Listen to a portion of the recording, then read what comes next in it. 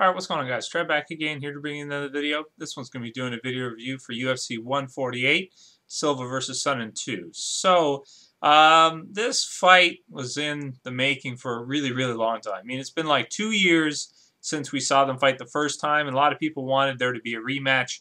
Immediately after that, Ed Soros and Anderson Silva were like, you know, he doesn't deserve a rematch, all this kind of stuff, so Vitor Belfort fought him next. And then, of course, he had the injury, had to heal up, and so 2 years in the making, we finally get to see the rematch. Now, that being said, you know, when you're waiting for something for that long, for a couple of years like that, a lot of times it gets hyped to such a level that it can't possibly, you know, pay off the hype. You know, just because of the fact that it's been so long, there's just so much, you know, hype built up around it that when you actually get down to it, it's just a fight, you know. And so, you know, was it a little lackluster? I think it was a little lackluster. I think a lot of us expected it to be closer than it actually was. Now, that being said, granted, it was fairly close in that it ended in the second round, of course. But I mean, like in the first round, we get to see Chael takes down Anderson right away, pretty much.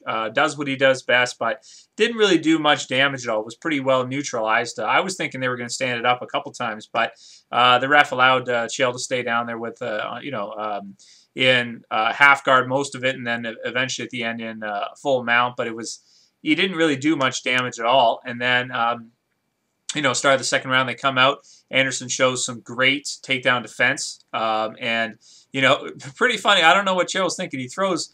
I don't know if he was nervous, if he was angry, if he was just. I don't really know what it was. Throwing a spinning back fist like that. Maybe Trev was trying to surprise him, but got off balance, of course. And you know, one thing about it is like, you know, if you can make someone miss, you know. It can throw off their whole game. You know, it takes what did they say, like 3 times as much energy to miss than it does to hit. I mean, even blocking, like if you can make someone totally miss and totally evade them, which Anderson obviously is a pro at, then they're going to waste a lot of energy.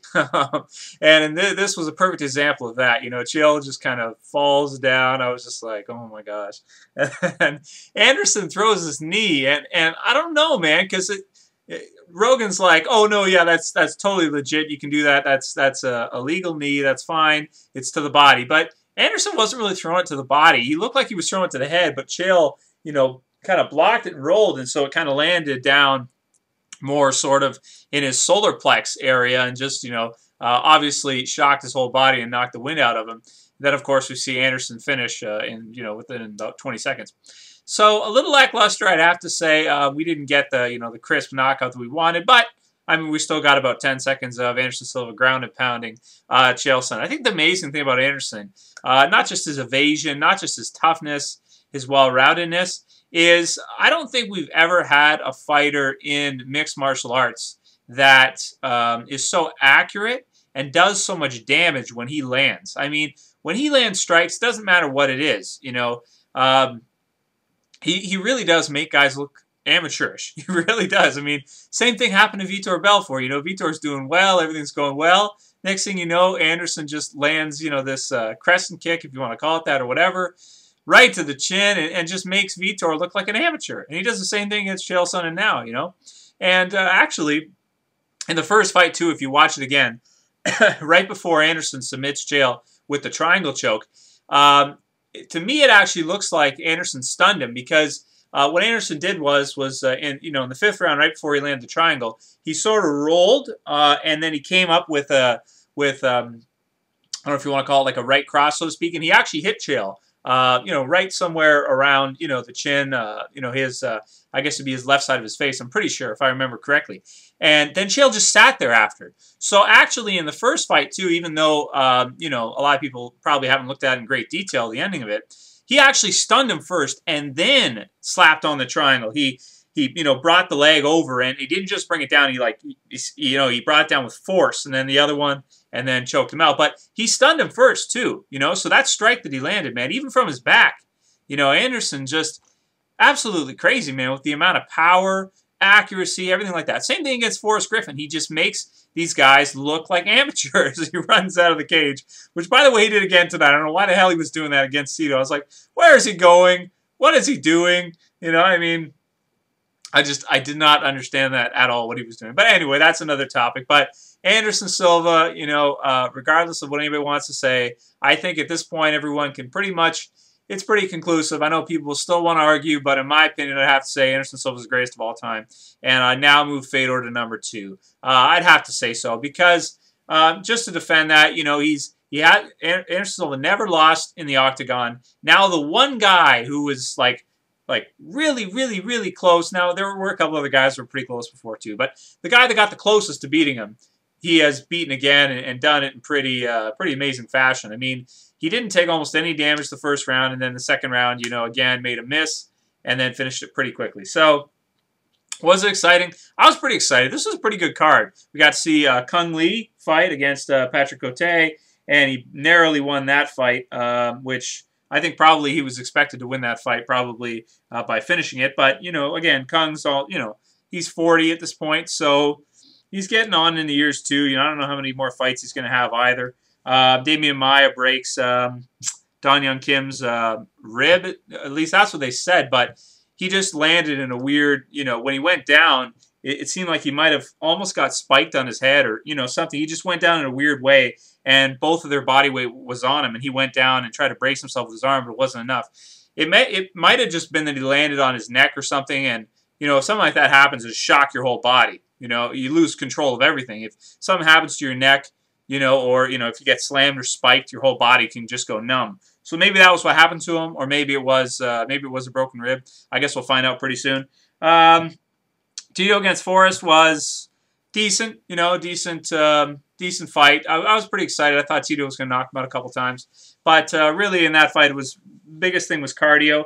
I think, Forrest Griffin is a good example of how hard work can really, transform anybody. Because Forrest, to me, doesn't seem like a guy that's really that gifted in terms of striking, that much. Like, he's never really, I can't remember him ever knocking anybody out. Has Forrest ever knocked anybody out? I don't think so. But he just throws in such volume, and he sets such a high pace that he makes other guys tired, Tito is more skilled than Forrest, I think, definitely in wrestling, and probably striking, too. I think Tito's probably a better striker. But Forrest just got way better cardio, so he just makes the other guy tired. Did the same thing against Shogun. Obviously, Shogun's a better striker. Obviously, Shogun's a better fighter. But, in terms of cardio, if you can just wear guys out, then, if you lose your lungs, man, it doesn't matter how good you are, you're done. And I think that's a big thing, with the guys as they get older, Tito and Kung and all of them. Once you get on an age like that, it's hard to have good cardio and be able to, run against these other guys. So, anyway, it was a good night of fights. I enjoyed it. Again, like I said, the fight was a little lackluster, and at the ending was really weird. After Anderson beats him and walks away like he'd gone for a walk or something. It seemed like he was tired or anything. And then they Chael obviously does not want, Anderson sort of calls him over, and he comes over, and obviously Chael looks miserable. He's like, like he doesn't want to be there. And Anderson's, being all friendly and sportsmanlike and all that. But I guess that's good. Kill him with kindness. It's almost more, when you act that way, it's almost sort of being like smug, It's not being, it is being sportsmanlike, but it's like he's being so nice, he's being smug. You know what I'm saying? So that's the way Anderson dealt with it afterwards. Do I think he was being honest? I mean, I don't know. I just think he was, he didn't want to be unsportsmanlike because he's gotten in trouble for that before against Damian Maia. And at the same time, I think he kind of thought it would make Chael even more angry if he was like super nice to him after. Because if Chael won, he was not going to act that way. So, but yeah, I mean, if they do another one, Chael against Anderson again, maybe in a year or two or a couple years, because who else is Anderson going to fight him? He's beaten almost everybody at this point. I don't know, man. I don't know if I'm really that excited for it because I think as long as Anderson comes in healthy, he should probably beat Chael pretty much. I mean, the last fight, I really do think that he was injured because as we see this one, and well, obviously he had improved his takedown defense too. He did great in the second round at nullifying Chael's takedown defense, and then Chael got sloppy and threw that stupid spinning back fist and totally missed by a mile. That was just funny to watch. It's pretty funny. So. Anyway, good night of fights. Let me know what you guys thought about it. I enjoyed it, but like I said, just a little overhyped, a little lackluster in the end. But whatever. Anderson wins. Greatest of all time. That's it for this video, guys. See you for the next one later.